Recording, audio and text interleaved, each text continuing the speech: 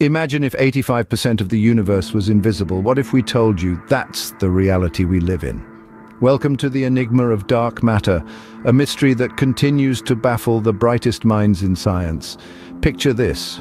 In the early 20th century, astronomers were observing galaxies when they noticed something peculiar. The stars at the outer edges of these galaxies were moving much faster than they should have been.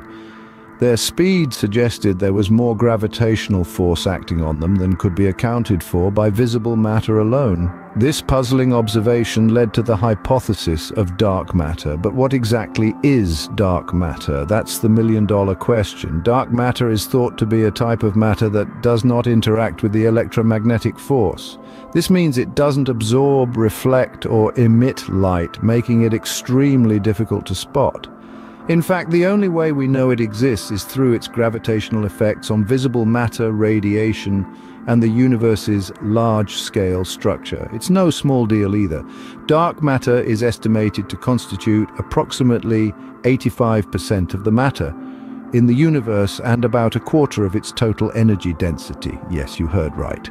Most of the universe is made up of something we can't even see.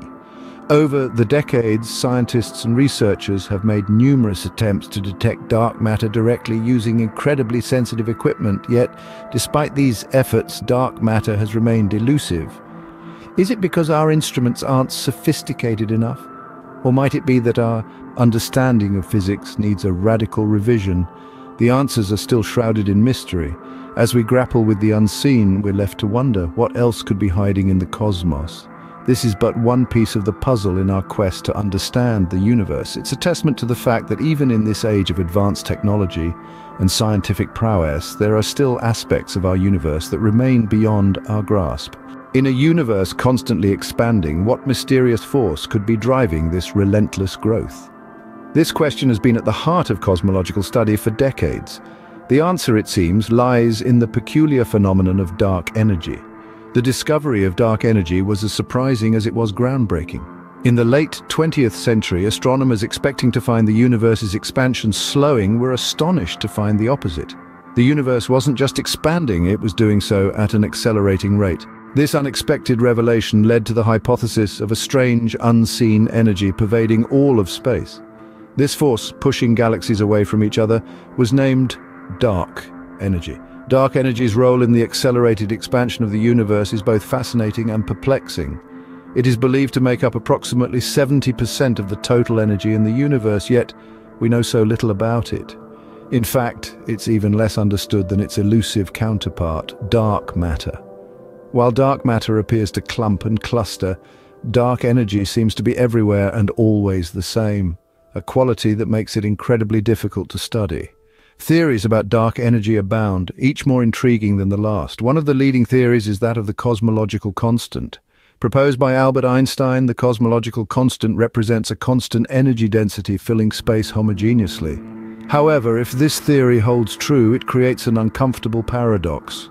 The calculated energy density is more than 100 orders of magnitude smaller than what quantum mechanics predicts. Another popular theory is quintessence, a dynamic, changing energy field that contrasts with the static nature of the cosmological constant. Quintessence, named after the classical fifth element, suggests that dark energy's density can vary in time and space, offering a slightly more comfortable fit with our understanding of the universe.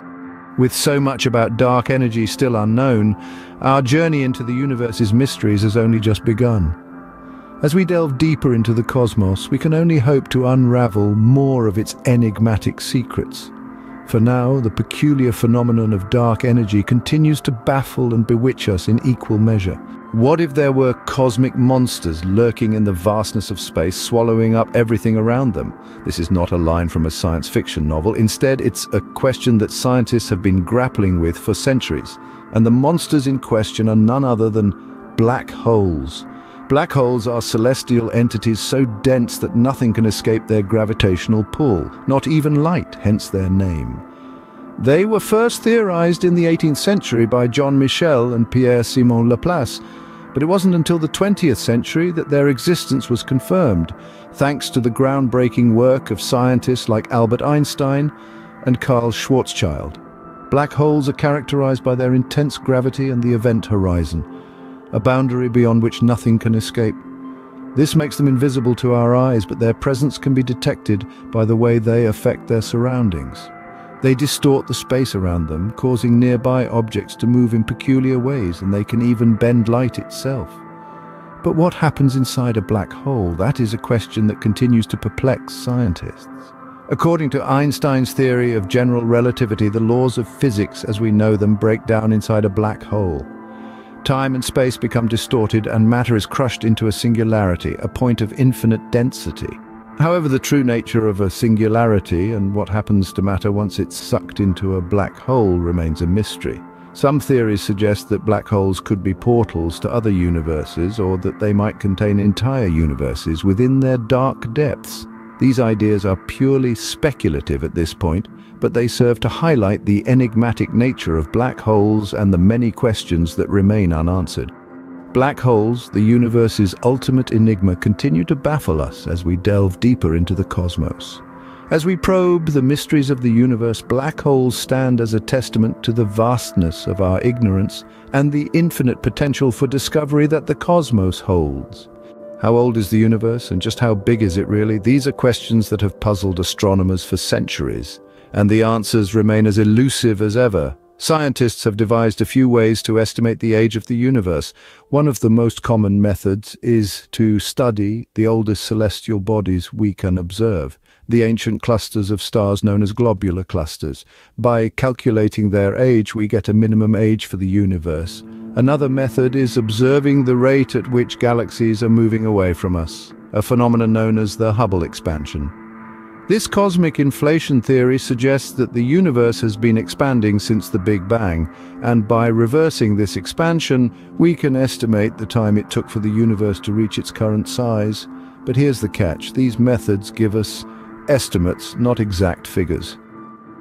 The universe's age is estimated to be around 13.8 billion years, but there's a margin of error of about 1%. That may not sound like much, but in cosmic terms, it's a staggering 130 million years. Now onto size. The observable universe, the part we can theoretically see, is estimated to be about 93 billion light-years in diameter. But the universe beyond our cosmic horizon, the part we can't observe, could be vastly bigger. Some theories even suggest that our universe might be just one of an infinite number of universes, a concept known as the multiverse. These estimates have profound implications. If the universe is indeed much larger, or perhaps even infinite, then the laws of physics as we know them could be merely local bylaws, with different laws applying in distant regions or other universes. Staring into the cosmic abyss, we're left pondering just how vast is the universe we inhabit. Are we alone in this vast cosmos, or is there life beyond our blue planet? It's a question that has tickled the minds of philosophers, scientists, and dreamers alike for centuries. A question that has pushed us to venture into space, to probe the distant corners of our universe in search of an answer. Our search for extraterrestrial life begins with a fundamental understanding of what life requires. Life as we know it thrives in a Goldilocks zone where conditions are just right, not too hot, not too cold, but just right for liquid water to exist. It needs a source of energy like our sun and a cocktail of certain chemical elements, but remember, this is life as we know it. The universe is a vast and diverse place, and life elsewhere might not play by our rules. Take a moment and consider the possibilities. Within our own solar system, there are places that could potentially harbor life. Mars, with its ancient riverbeds and polar ice caps, suggests a watery past. Beneath the icy surface of Jupiter's moon Europa and Saturn's moon Enceladus, vast oceans could exist, warmed by the tidal forces of their parent planets. And then there's Titan, another moon of Saturn, with its lakes and rivers of liquid methane and ethane. Could these alien environments be home to life forms unlike anything we've ever imagined? And beyond our solar system, in the vast cosmic ocean, there are countless exoplanets orbiting other stars, many within their star's habitable zone. With the sheer number of these potential homes for life, the odds seem in favor of biology. Yet we have yet to find definitive proof. The discovery of life beyond Earth, even microbial, would be a revelation, shifting our perspective on our place in the universe. It would tell us that life is not a fluke but a cosmic imperative. As we gaze at the stars, we are left with a tantalizing question: are we alone in the cosmos, or is there someone else out there looking back at us?